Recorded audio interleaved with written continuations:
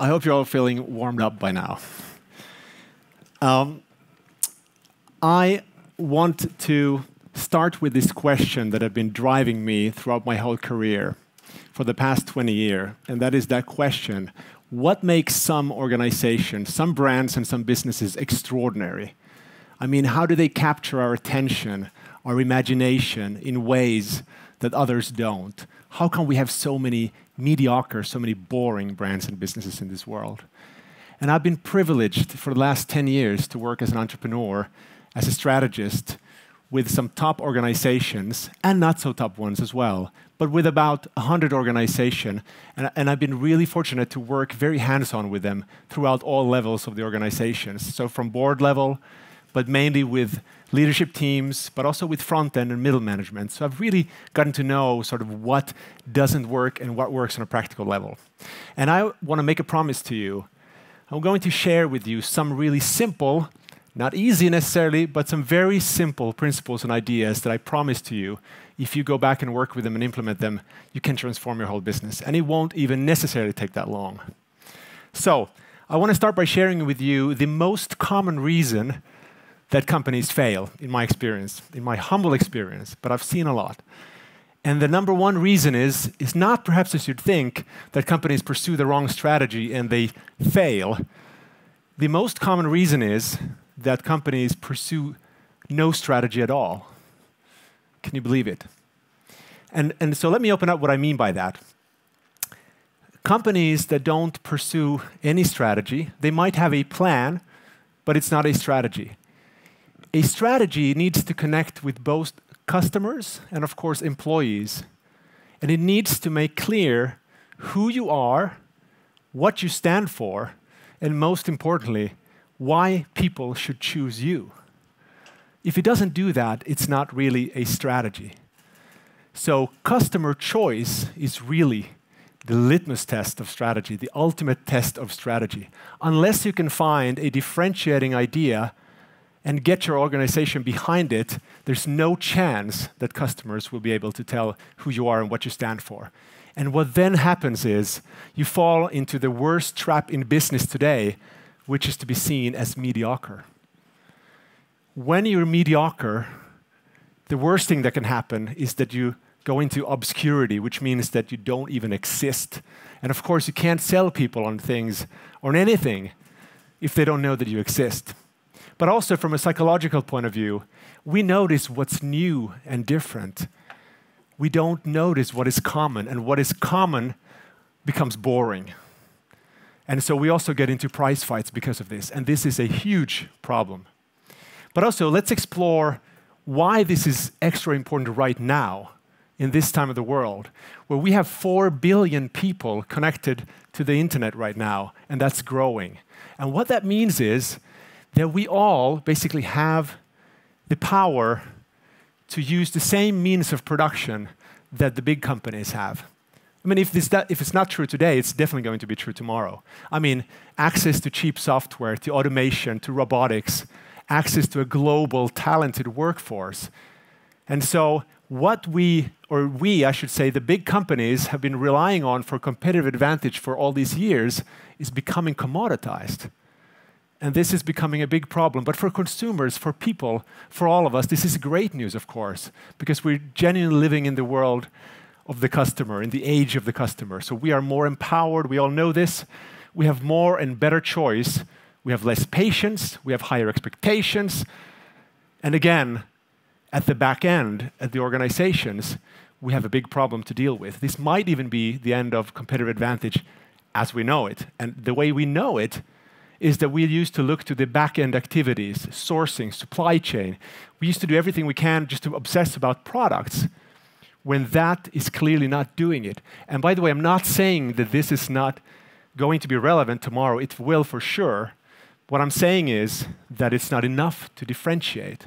It's not enough to get chosen by customers. And so, the very simple step change we need to make, I believe, is to stop obsessing about these things and start obsessing about customers and start obsessing about making customers better. Now, let me explain a little bit that. Making customers better, to understand that, I think we need to look at the first law of business. It's not been written anywhere, but I think it is the first law of business, which says, whoever creates the most value will win. Kind of makes sense, right? What is important here, though, is that it's not a question about products. It's about a question of value. So we have to understand what value really is. And value is subjective. What is valuable to you might not be valuable to me, and so forth. So that means we have to focus, and that's what these organizations are not doing it. They're playing it safe, but safe is the new risky. And so, you have to focus, you have to differentiate. I think we all know that intuitively, but we're not doing it. Which leads me to different levels of organization. To different levels of differentiation. You can be one choice among many, you could be one choice among few, or you could be the only choice. And being the only choice is no doubt the most powerful place in business. And so what that really means in simple terms is that you do something for customers that no one else does. It's really that simple. So we teamed up with the University of Delft recently, and we went out and surveyed this. We wanted to find out whether this is really true and how this works. And what we found out was that, sure enough, most of us have a brand in our lives that we consider the only choice. It's a brand that we wouldn't want to substitute for anything else. And we also found out that people are willing to pay an average of 69% more for their first choice, for their only choice, compared to the second choice. Now imagine what this does for your profitability, for your growth, for your revenue. This is really powerful. So of course, the question becomes, how do you become the only choice? And so the simple answer to that question is you have to start creating value beyond products and services. And I mean the features and the benefits around services and products. So, you might be familiar with this. Another NBF speaker, Simon Sinek and his golden circle. So, what this theory says is all companies know what they do, the products primarily. Many companies know how they do it, value proposition, process, but very few know why they do what they do. And people buy into the why increasingly. And the why are your beliefs, your values, your purpose. So this definitely holds very true, also in our research. But we took this to another level. We started by putting the customer in the center and asked ourselves, shouldn't we also be asking this question from the perspective of the customer? So not just, what do we do? How do we do it? Why do we do it? But shouldn't we also ask the same question from the customer's point of view? So we took Simon's model, we placed it on this chart here as in the form of a value chain, but then we also did something else. We took the customer side, which is on your right, and we asked, what do people want? Why do they want it? And of course, how do they want it? So what do you want? How do you want it? And why do you want it? And this is where it gets really interesting, because we can start understanding value, the complexities of value. And so we know that people have an outcome in mind. You want to achieve something. We always want to achieve something. And a product can do the job, or a service can do the job. But we can also create value in the how. And the how is really experience. So we can get to the same outcome with just another product, or we could create innovation in the experience realm, in the how. If you remember Netflix, when they came, for example, they just innovated in the how space. They didn't really innovate in the what. The products stay the same. But the most important layer, which doesn't get talked about so much, is the why. Why do we want what we want?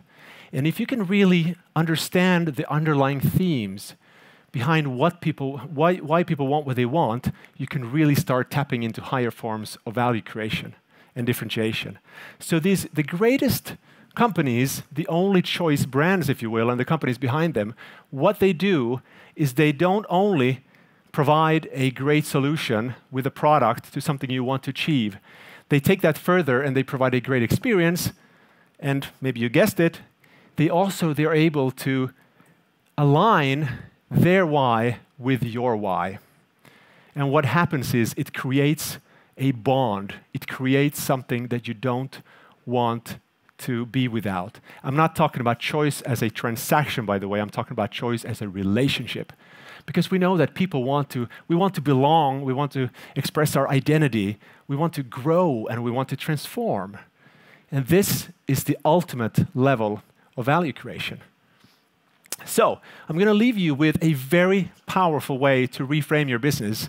And I'm super excited about this because this is really where the magic can happen for you. So please try this out. The first thing you have to do is you have to get with this idea that I touched upon, that the product is never the innovation and the service is never the innovation. Innovation can only happen inside human beings.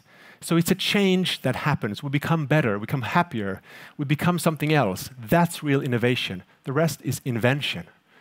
And so first, when you really take this idea to heart, and then you work with the normal questions that you do at your company. For example, how can we sell more? What is our vision? How can we grow our business? Or how can we differentiate our business? And all you do is you substitute that we, or us, or I, and you exchange that for customer. Try this. What is our vision for our customers? What do we want them to do? What do we want them to be? How do we want to change them? How can we differentiate our customer? We know customers want to stand out.